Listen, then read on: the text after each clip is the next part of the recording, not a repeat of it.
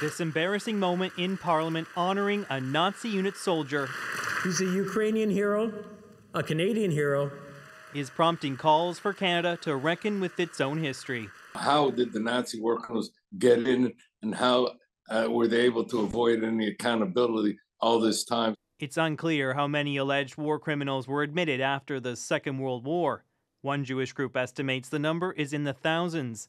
It's Canada's dirty little secret, says the special envoy for Holocaust remembrance. I really think at this point we need to open up the archives of history to expose the sunlight of disinfectant and arrive at the truth. The Deschênes Commission probed the issue in the 1980s. Part of its report made public. The rest marked secret. The names of Nazi collaborators never released.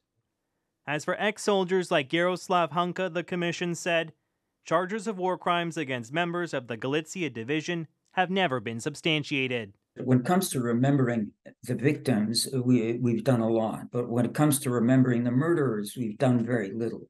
David Mattis appeared before the commission decades ago.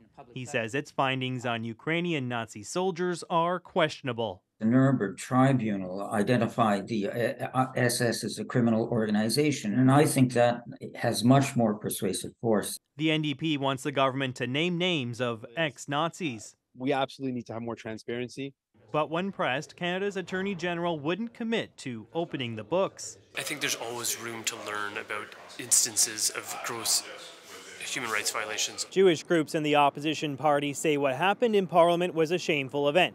The chance to re-examine history, they say, may be the silver lining.